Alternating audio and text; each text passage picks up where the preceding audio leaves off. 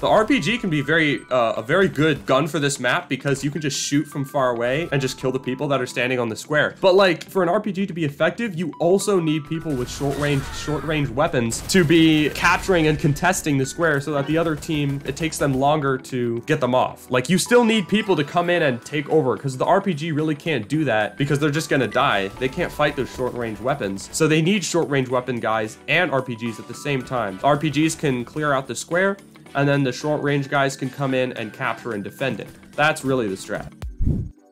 I have no ammo. Oh, that's the other thing about this. Like, you're constantly fighting so much that you literally like lose ammo. You run out of ammo so fast. Doesn't matter what gun you use. The shotgun is like really ammo conservative. It might use like a good amount of ammo like per fight, but like it's really easy to like get more ammo with the shotgun. That's what I like about the shotgun. The shotgun is like one of the most balanced weapons.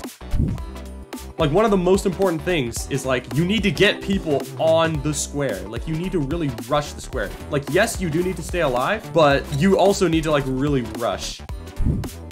It's interesting how like the demographic works for this game because usually like in a game, it's pretty even. There's gonna be people that are good, but not people that are like good all on one team like there is.